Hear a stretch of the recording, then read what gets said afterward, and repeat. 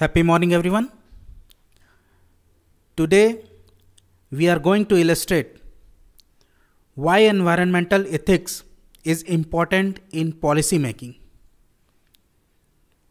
Environmental ethics studies the relation of human beings and the environment.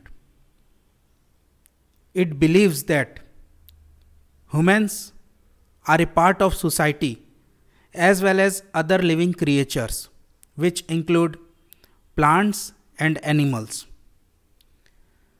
Now, why environmental ethics is important in policy making?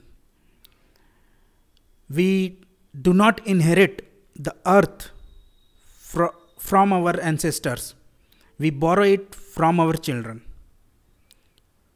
Humans have been gifted with intellect.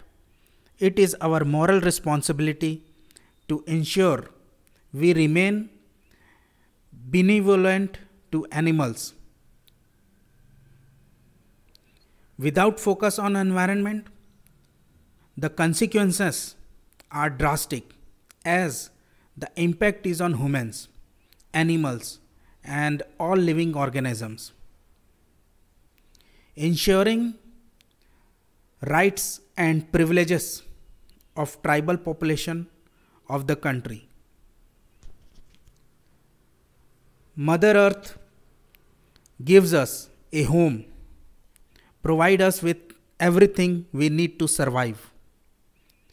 Water, the air we breathe, food to life, medicine, and even resources to work and develop our economy.